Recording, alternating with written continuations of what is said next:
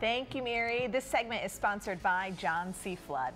Summertime can do a number on our homes, so it's best to be prepared for warmer weather and rain that we're experiencing now. That can cause wear and tear on our homes. So how do we get our homes in tip-top shape for the summer? Here to let us know are Eric McCatherine and Chris Thompson from John C. Flood. Good to have you, gentlemen. Yes. You're always here with great advice. Yes. All right, this time of year, we didn't really think about summer of clogging and slowing down and problems with plumbing. What are some of the big problems that you see this time of year? Well, obviously, with the summer, you're going to have a lot more people going outside, enjoying the heat and the fun that's outside, and you're going to have a lot more people coming in with sweat, dirt, grime, and all those good things, and taking showers. And that all goes, obviously it's got to go somewhere, and that's down your drain. And over time, that will eventually start to clog, and that's where you'll start getting your clogged shower drained, and that's when you can certainly call Eric. Yeah. So that's the problem. That's what's clogging our And obviously there's hair too, but obviously nobody really thinks when you're outdoors all day, which will happen, especially kids are not always going to pre-prep before jumping in a shower. I'm sure they're just going to shower off and everything's going to run right into your drain. Right. And more showering than we would normally do, probably. Yeah, absolutely. True. What about our toilets? How does that get clogged up? You have more people coming in your house. You have more kids there during the day, out of school. You know, kids don't always flush what's supposed to go down. So you speak from experience on that one. I've seen some crazy things flush down toilets. So. I bet you have. Yeah. I guess he doesn't want to tell you. Wow. Just stick to like the toilet paper. That's basically all that should go down the toilet, right? Just toilet paper, no paper towels, diapers. Underwear, t-shirts. T-shirts? Yeah, everything. You've seen this in the pipes, like someone successfully got it down. Pull it, no, it gets stuck in the toilet. Just right in the toilet. Yeah. So it's more than just something that like plunging obviously will take care of.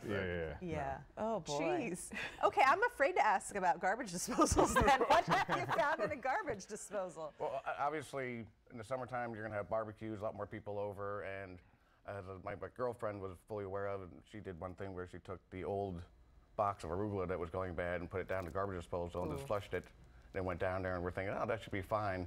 But obviously that's not fine. Obviously garbage disposals are not really for garbage. You're not supposed to put oils or anything else than just basic rinsing of a plate or anything that's going in there. But obviously she put the entire thing of arugula down there. We ended up calling John C. Flood, and we thought our homes are connected.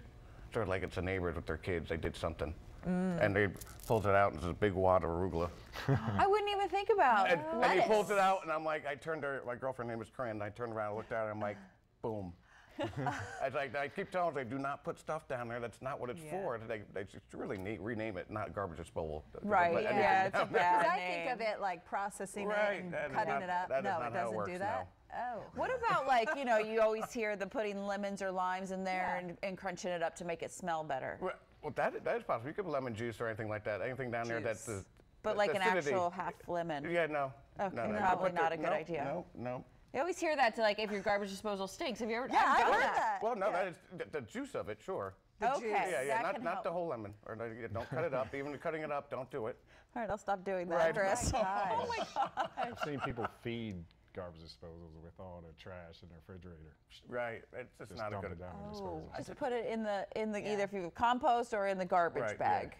Okay. As I said, name it something different because people in their mind garbage. Yeah. Anything on the plate, it's garbage, and as my girlfriend does, like that's what it's for. I'm like, it is not. But you know, they keep us in business. Yeah, I was going to say, and then if you don't listen to this advice, they should just give you guys a call, right? Absolutely. We want you not to have to deal with it, but if you do, these are the men to call for sure. Thank you for that. Thanks for telling us about the great arugula incident. I know.